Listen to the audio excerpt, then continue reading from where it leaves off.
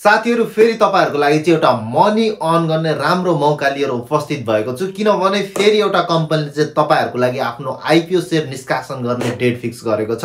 यो कम्पनी कुन हो जसले चाहिँ तपाईहरुको लागि आफ्नो आईपीओ शेयर निष्कासन गर्दैछ। साथै तपाईले यस कम्पनीको आईपीओ मा के कति किताको लागि आवेदन दिने, साथै यस कम्पनीको आईपीओ तपाईले कहिलेदेखि चाहिँ भर्न सक्नुहुन्छ भने यस कम्पनीको आईपीओ भर्ने अन्तिम म्याद चाहिँ कहिलेसम्म रहेको छ त्यस सम्बन्धी सम्पूर्ण जानकारी तपाईले आजको यस भिडियो भित्र प्राप्त गर्नुहुनेछ। त्यसैले साथीहरु तपाईहरु पनि आईपीओ भरेर आफ्नो पैसालाई डबल ट्रिपल या चौपल बनाउन चाहनुहुन्छ भने आजको यो भिडियो तपाईहरुको लागि एकदम इम्पोर्टेन्ट छ। त्यसैले भिडियोलाई अन्तिमसम्म हेर्नु होला र सम्पूर्ण जानकारी लिनु होला।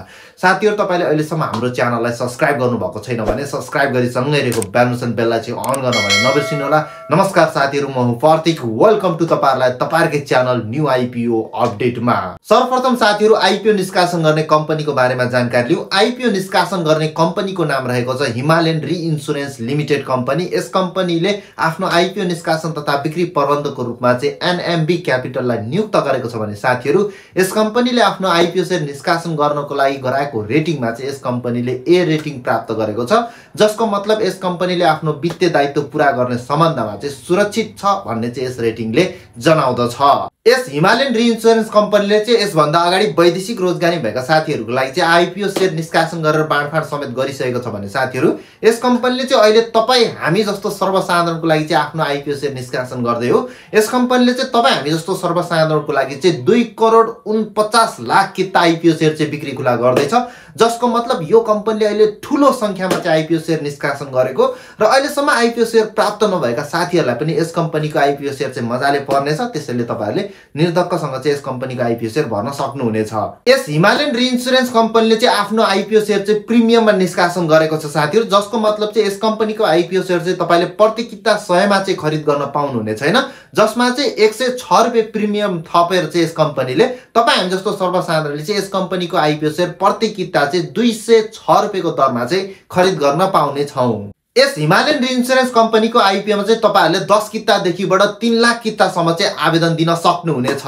अब साथीहरु तपाईहरुको मेन जिज्ञासा भनेको चाहिँ हिमालयन रिइन्स्योरेन्स कम्पनीको आईपीओ मा तपाईहरुले कहिलेदेखि चाहिँ आवेदन दिन सक्नुहुनेछ भन्दाखेरि तपाईहरुले चाहिँ हिमालयन रिइन्स्योरेन्स कम्पनीको आईपीओ मा चाहिँ मंसिरको 27 गतेदेखि चाहिँ आवेदन दिन सक्नुहुनेछ भने यस कम्पनीको आईपीओ भर्ने अन्तिम म्याद भनेको चाहिँ पुसको 1 गतेसम्म रहेको छ र पुसको 1 गते भित्र पूर्ण आवेदन नपरेको खण्ड मात्र यस कम्पनीको आईपीओ म्याद लम्बाएर चाहिँ पुसको 11 गतेसम्म पुर्याइनेछ भनेर कम्पनीले हामीलाई जानकारी दिएको छ।